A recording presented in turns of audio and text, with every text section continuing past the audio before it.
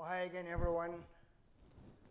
Uh, in this session here, we're going to discuss something in general. I wanted to get your views about it. And this one thing we all love and indulge in it is called bodybuilding. And we wanted an open discussion, and I wanted people to be totally honest about it. Uh, do you really like what bodybuilding is going through these days, on the last bunch of years? Do you actually like today's bodybuilding? Because it doesn't resemble that anything I know.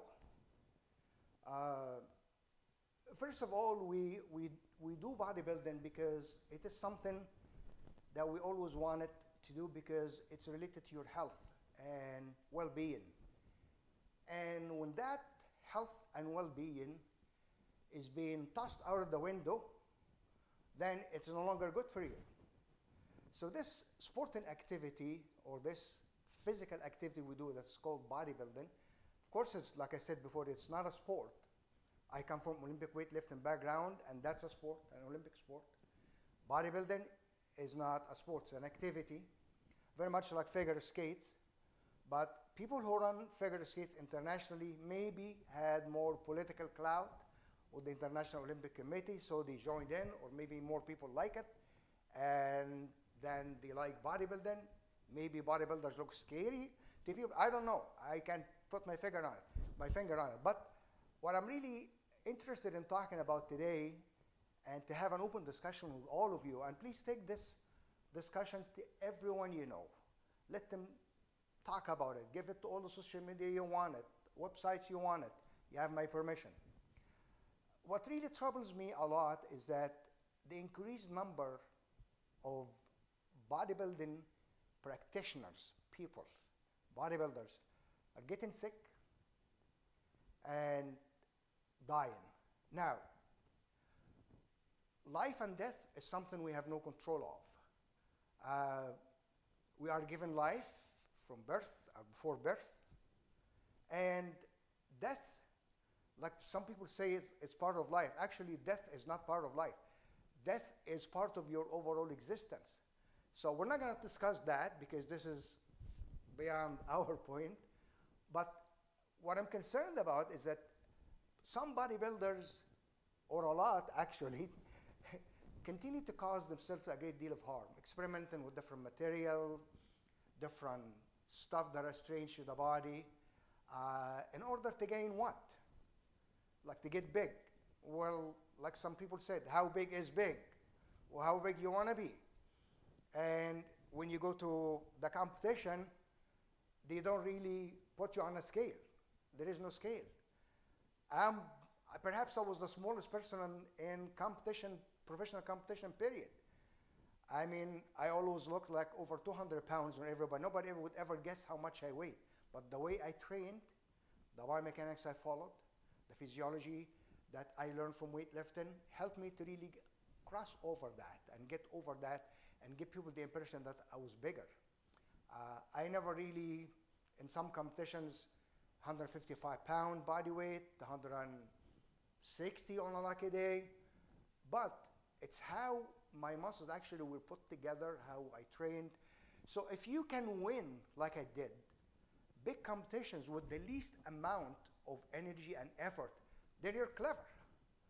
But if you have to really destroy your life and destroy your health, destroy your social life, destroy your work, and lose a lot of friendships or things in the process to win a title in a competition and give you $100,000, 200, 300, 4, maybe.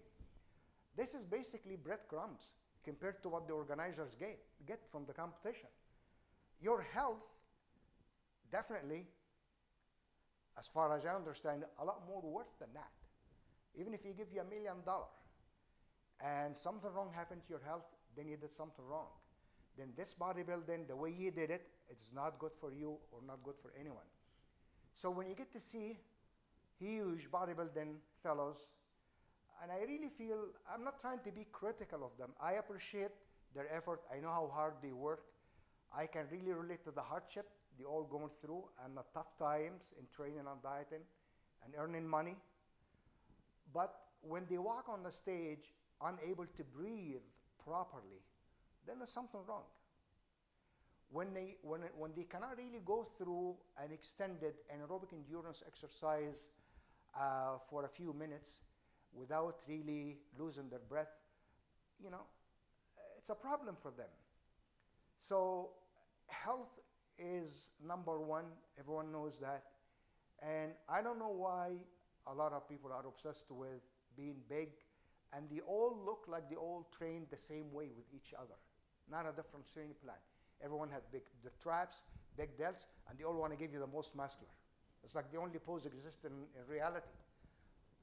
There are other poses there that are a huge deal of big work. And all these things and the obsessions of bodybuilding and the pressures in it makes us all live in that little bubble that's called bodybuilding world. And we think this is the whole existence. And then I was lucky enough to really pull myself out of that early. And basically, as I did my competitions, I finished, and that was it. That was it. Because coming from bodybuilding, outsider coming from weightlifting, to bodybuilding, I was able to see what was inside. Then I was careful enough to pull myself outside safely. But those who aren't trapped in it until today and continue to go for it, and I don't know. I mean, I don't want to sound negative, but this is not bodybuilding. Bodybuilding is all about health. It's all about well-being. It's not about really going into cycles of whatever and getting off this one and tapering off with that one and all these names we hear about. And one big part that is not helping you with that or helping anyone, all the bodybuilding media. They're all hung up on promoting bigger guys and putting them on the cover, putting them on writing articles, how do I did this. And it's no different than what anyone did many years back. The exercises are all the same. There are no new exercises in bodybuilding. I can tell you that. The only new exercises are the ones that I actually innovated and bringing through my programs and my upcoming books for a lot of people. But other than that, there is no innovation. We haven't seen anyone in the history of bodybuilding who actually, even at my time of competition, who understood physiology or biomechanics, or how to really get someone set up in a certain squatting position, for example, or arm curl position. They're all hung up on taking your pictures, especially in the area, which was like a terrible dark era. All the magazine publishers and the writers and photographers, they figured that they were all untouchable. Coming to competition, taking my picture, his picture, that picture, selling it or doing whatever, writing articles which is falsified, untrue, claim it to people, and when you get to really see it, they tell you, oh, sorry, we didn't mean that, it was that, so can you make a correction? Oh, we promise, and then someone dies before makes a correction, somebody runs away. So in the era of the 80s, I can tell you, my friends, there has been a great deal of deception, thievery, stealing your intellectual properties without your knowledge, without your putting exercises in my name that I've never really done, and writing different stuff how I trained. So a lot of these stuff were passed in history. This is part of the dark side of bodybuilding, that you don't really make that good living that you wanted, but we're all looking for the ultimate health. You have to stay healthy. You have to remain healthy. Big in bodybuilding, it's okay, it's good, but has to be within certain limits, within proportions. I understand not many people agree with what I'm talking about, but it's okay. It's a free world. It's a free discussion. You know, anyone who likes my discussion is welcome. Anyone who doesn't like it is also welcome, because from my experience, I need to have some eye-openers for a lot of people today in bodybuilding, and especially all these big bodybuilders who continue to really indulge in what they're doing, and then they don't really last in the competition.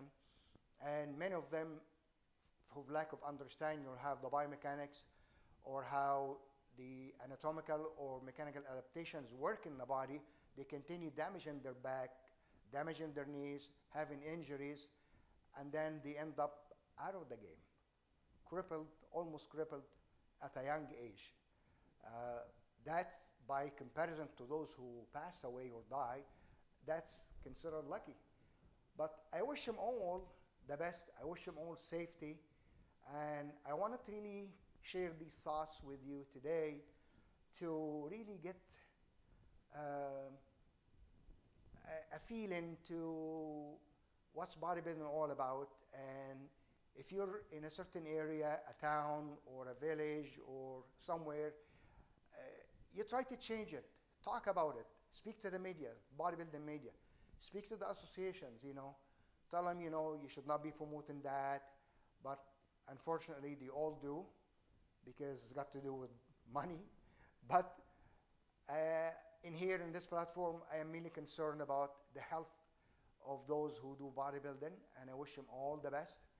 I don't wish to see any harm on anyone, and I know how hard everyone trains, whether they're 250 pounds or 150 pounds, doesn't matter. We all go through the same hell. We all went through hardships. And basically, if you get out of it healthy and safe, good for you. And with this, I want to end that discussion. Love to hear from you, your comments. Share it with all your friends. And until next time, take care.